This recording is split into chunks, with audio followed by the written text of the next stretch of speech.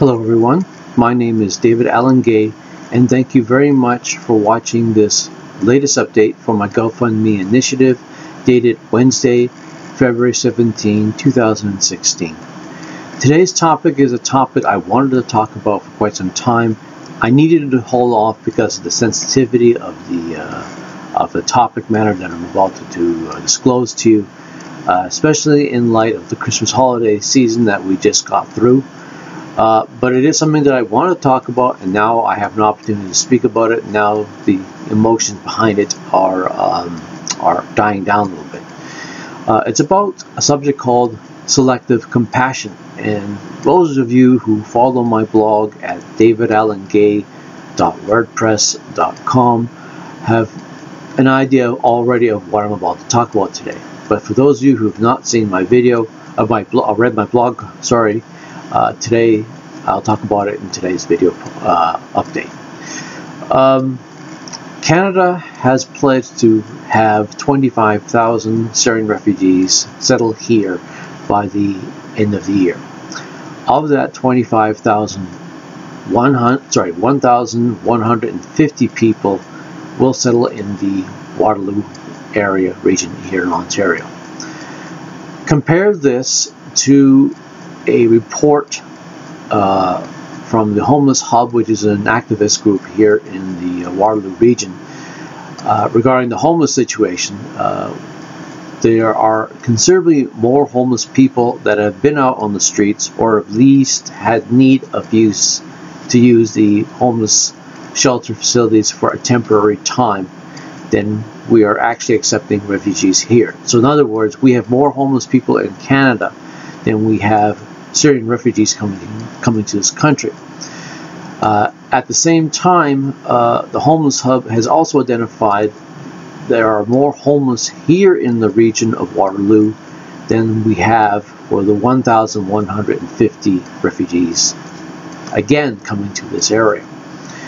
Now, the reason why I called today's topic selective compassion is because when Canadians first saw that picture of that dead child on the beach, they lost their minds. They opened their wallets, they opened their homes. Even the Prime Minister, as part of his election campaign, pledged to bring 25,000 Syrians here to Canada. But when it comes to the homeless situation, we hear cricket chirps on a quiet summer night. In other words, we go crazy with despair and grief over, well, let's just call it for what it is. They're foreigners. They are foreigners because they are not of this country. But we don't do anything for those people who are living in this country, who have once paid taxes, who have once held down jobs, who have once done something for the Canadian society. As a matter of fact, the response is not just indifference, it's outright scorn and hate toward these people. Before I continue, I want to point out something very clear, and I should have mentioned this in the beginning of the video, but it's done, so I'm going to have to say it now. I'm not a racist. I am not a bigot. I'm not a Donald Trump mentality where we have to close all the doors to people who might cause trouble just because of an action of a few. I believe in diversity. I believe in the Canadian dream of immigration. My parents are in fact examples of a successful immigrant story. They came to Canada with very little on their back and very little in their wallet. They got jobs. Actually, they worked more than one job. They raised children, put them through college. They owned a home. They were law-abiding citizens, and when it came time for them to retire, they are now enjoying the fruits of their labor and looking back on what they contribute to this country. I believe immigrants do contribute a great deal to the mosaic that is Canada. Even though some people who are watching this video right now might think I have a decidedly anti-immigrant bent, that's not true at all. The point that I'm trying to bring up today and why I use the term selective compassion is because we appear to be willing to help one group of people, but we seem to forget about the very people living in our neighborhoods, in our cities, in this country, who desperately need just as much help as Syrian refugees. I know, again, it's not a very popular thing to say. I know I'm going to get hate for it, but I do believe in speaking my mind. And as a person who has lived out in the streets, who has endured a great deal of financial hardship for not working for so long full time, I have to say these things because I am an actual representative. Now, why do we have this disparity between helping one group of people and showing absolute contempt for another group of people who are just as much dire straits? Well, we can certainly blame the way we've been cultured to review the homeless. How many times have you said to someone when they ask you, what are you going to do today in your day off or your week off? And you reply, oh, not much, I'm just going to bum around. Or how many times have you been told as a child, sleeping in on that Saturday morning, don't be a bum, get out of bed. Well, the negativity of homeless people is ingrained in our culture and in our language. We use the word bum, which also happens to be an anatomical part of our body that tends to get quite dirty after we use it, to describe homeless people. So it's really not surprising that we have that sort of negative, hateful view of people who live out in the streets.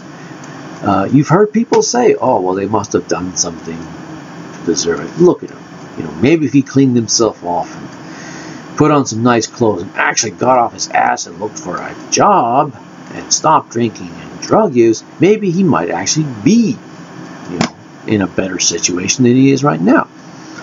Well, I'll tell you something, ladies and gentlemen out there, in the social media land and the blogosphere. I was one of those people. I was in IT for 20 years. I don't have a criminal record. I owned a home.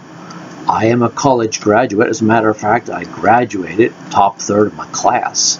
I had an 88.9% average during my last semester when I graduated. I worked very hard for the job that I did. I paid my rent and my bills on time. What happened to me wasn't drugs. What happened to me wasn't slothfulness. What happened to me was the economy. The economy turned me, in essence, into an economic refugee. I didn't have an income. I couldn't afford a place to stay. I began to couch surf, and when those options began to run out, I ended up on the street. And I have been mugged and had my stuff stolen.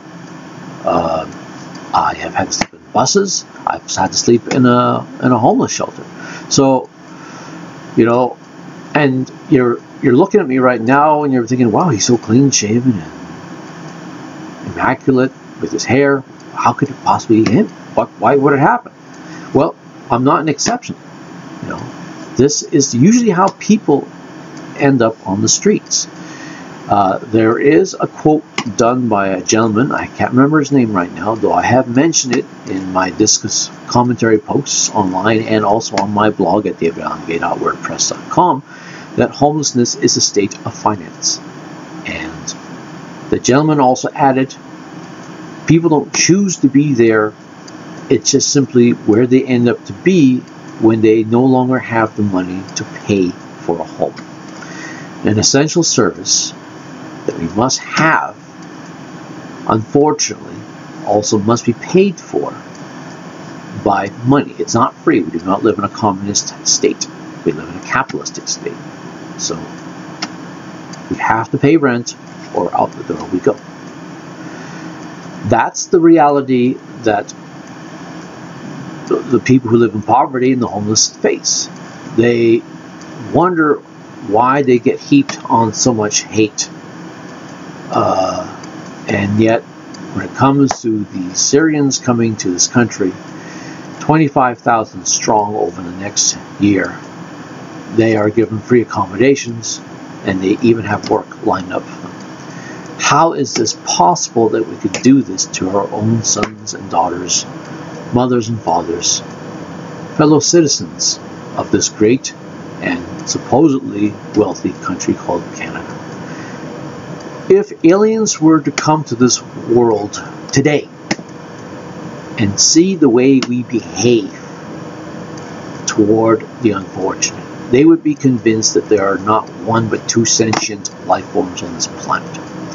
One sentient life form that has compassion and sympathy, and another that has absolute and total contempt for those who do not have anything as fortunate. But the truth of the matter is, we are all split houses on this particular subject. And I do believe that needs to change. It needs to change for every man and woman who lives on the street. And a final point I want to make regarding the poverty issue, especially in light of the fact of the comments I just made just now that people might consider bigoted or racist. Homelessness does not discriminate, unfortunately. It can affect anyone regardless of one's race, one's faith, one's ethnicity. It can affect young, it can affect the old, it can affect men, and it can certainly affect women. That is my video post for today. A reminder for my GoFundMe initiative that I'm not looking for a handout, I'm looking for a hand up. I'm not asking for one person to pay $11,000 to help me go back to school, learn new employable skills so I can become more self-reliant and pay for my own place and become a contributing member of society like I was once before the Great Depression hit. I am looking for 11,000 people out there in social media land and the blogosphere, and all you people watching cat videos and fan videos of your favorite computer game or TV show to donate $1. I am asking those same 22,000 people to donate 50 cents.